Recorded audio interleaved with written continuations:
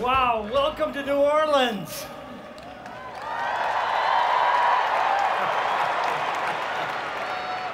You're here finally. We are so excited you came. I'm so happy to see you. You are the light of the world. You are the salt of the earth. You are the body of Christ gathered here at this time and in this place. You are the physical presence of Jesus here in New Orleans. And I'm thankful that you are here. My name is Mike. I'm the bishop of this synod, and my job is to do three things. It is to say welcome to you for being here. It's to tell you a little bit about this city that you're going to be in, living in for the next 4 days. And it's also to share a little bit about the theme with you, citizens with the saints.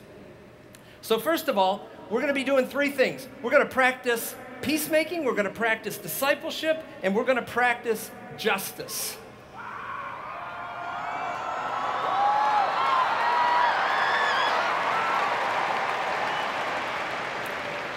And we're going to practice because we are not experts yet. We are students, and students practice, practice, practice, practice, practice. We're going to practice peacemaking. And to help us practice peacemaking, we have an outstanding peacemaker who's going to be with us. Lema Bowie, who won the Nobel Peace Prize for her peacemaking work in Liberia that participated in the end of a terrible and bloody civil war. We are going to learn from her together. We're going to learn from Nadia tonight. We're going to learn from some other phenomenal speakers. But we are not just going to talk about peacemaking. We're going to practice peacemaking. We're going to go over to that convention center, and we're going to practice peacemaking through play, music, art, drama, dance, interactive centers, global mission. We are going to give blood. We're going to give 900 gallons of blood. Some of you are going to leave your blood here. We are going to give hair. We're going to give 300 heads of hair. And then we are going to practice discipleship. And there are 7 basic practices of discipleship that we're going to work on together. 7 things that mature people of faith do: pray, worship, serve, study, give, invite, and encourage. But we're not just going to talk about these things. We're going to go out into the world and do them. We're going to go out into the city and practice our faith together. We're going to practice justice as well, too. This city has reached out its arms to you. If you've seen the posters around, the welcome signs everywhere, do you feel the love? This city is ready for you to be here. They're excited. They are so excited that you are here. So we're going to love them back. You brought 1 million books with you. That's incredible. This is a city of 500,000 people.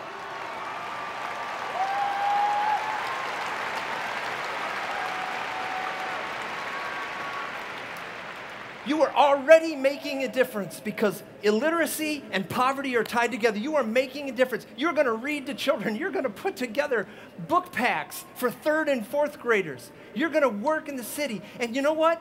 You're not going to do anything that God is not already doing here. God is already here in this city. We're just participating in the work that God is doing. It's God's work, and it's...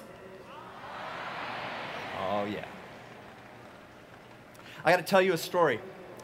36 years ago, I was in high school.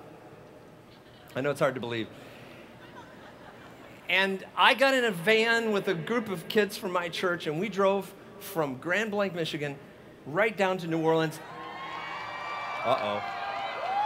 And I drove right here. We drove right here to this Superdome in New Orleans. We came right in through that door right over there, and I stood right there in the Superdome. And this event had a profound effect on my life. I remember it like it was yesterday. I remember that there was a fountain right over there. And one of the members of our youth group was baptized in that fountain. What I want to say to you is that God is going to use you to make a difference in New Orleans, and God is going to use New Orleans to make a difference in you. And you are never going to be the same. Some of you will have a life-changing experiences. Some of you will have a life-altering experience, but every one of you, and this is my promise to you, every one of you will remember this event for the rest of your lives.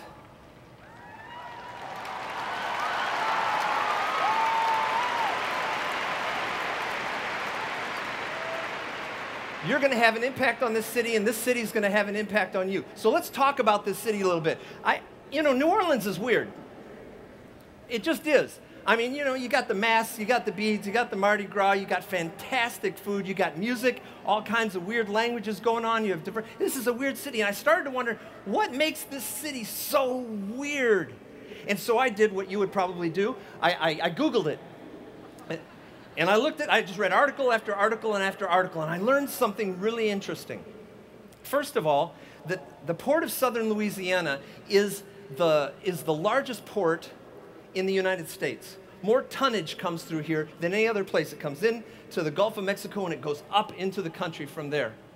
And then I learned that in the 17 and 1800s, you know what the #1 import was? Slaves. This city had the largest slave market in the United States. And you can walk, it's just a few blocks away, to the place where people were auctioned off, where children were taken from their families and sold for a couple $100s. And that's hard to listen to, it's hard to think about, but it's the truth. It's part of the history of this place. And it's the way that people were treated in this city that has started to mold where this city was. It is the pain, it's the racism, it's the discrimination, it's the suffering in this place. And then after the Civil War, the slaves were freed, but many of them continued to work on the same plantations for almost nothing. So we had a system of where there was a wall between races. And we had a system where there was a wall between those who had and those who had not, between rich and poor. And the discrimination continued. In fact, the schools were segregated until 1960. But here's another weird thing about this city, and this is a contradiction.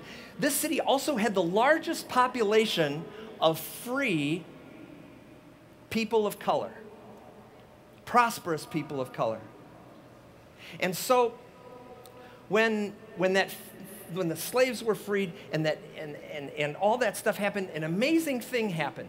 When you take all that suffering and all that pain and all that discrimination and all that racism, and you put it together and you mix it with the diversity, the cultural diversity that is this city, and then you mix it with African rhythms and Acadian music from Canada and spicy music from the Caribbean, all of a sudden it created an utterly new art form called jazz.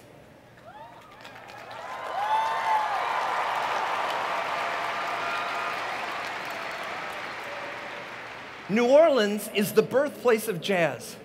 And I think this is a theology of the cross moment, because here's what happens. God can take our brokenness and make something magnificent out of it. God can take the brokenness and the hurt and the suffering in your life and in our lives together and make a masterpiece out of it. And that is the good news of the gospel that we celebrate in this place. You are the light of the world. You are the salt of the earth. But here's the problem. The world does not see it that way. The world does not always see you as salt and light. In fact, sometimes they see Christians as judgmental, hypocritical, self-righteous. You know what I'm talking about. You're in high school, and if you say you're a Christian, you know what people think.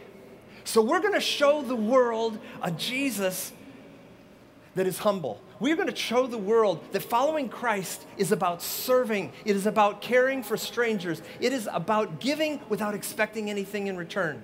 We live in a world where people are divided by the color of their skin. We're going to show them a Jesus that tears down those dividing walls.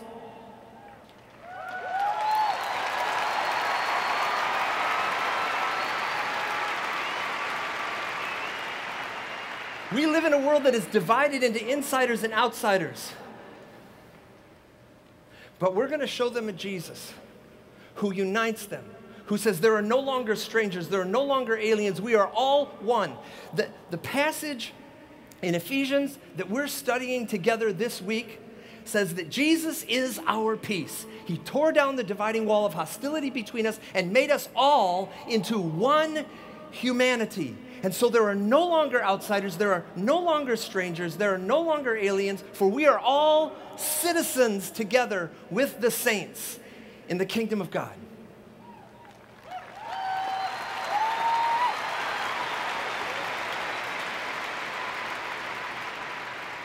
So here's what I'm going to ask you to do this week.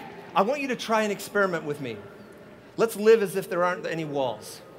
Let's pretend they don't even exist. Let's create a bubble here in New Orleans where there are no walls between rich and poor. There are no walls between races. And if you see those walls starting to come up, those walls of fear and suspicion, pull them down and reach out to that person on the other side and embrace them. Embrace that stranger. And when you get home, don't let those walls go back up. What if we lived the rest of our lives as if those walls didn't exist? Can you catch the vision of Ephesians? A new humanity altogether. That's the invitation that comes to us today. So, I don't know why you came. I don't know who convinced you to come, but I am deeply grateful that you came. So I ask you to commit to this moment. Make it count. Commit to yourself that you're going to grow. Allow the Holy Spirit to grow you in discipleship, to grow you in peacemaking, to grow you in being all about justice. Let's roll up our sleeves together. Let's be the church that rolls up its sleeves and gets to work in the world. Thank you very much. I love you. Thank you for being here. You are the light of the world. You're the salt of the earth.